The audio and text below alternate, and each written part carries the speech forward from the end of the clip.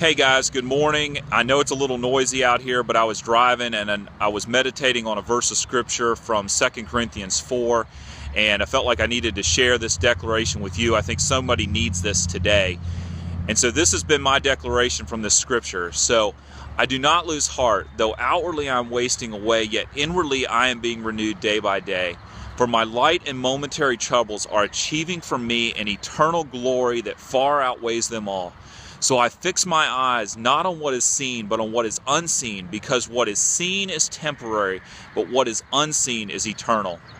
God bless you guys today. Have a great day. Keep up the good work.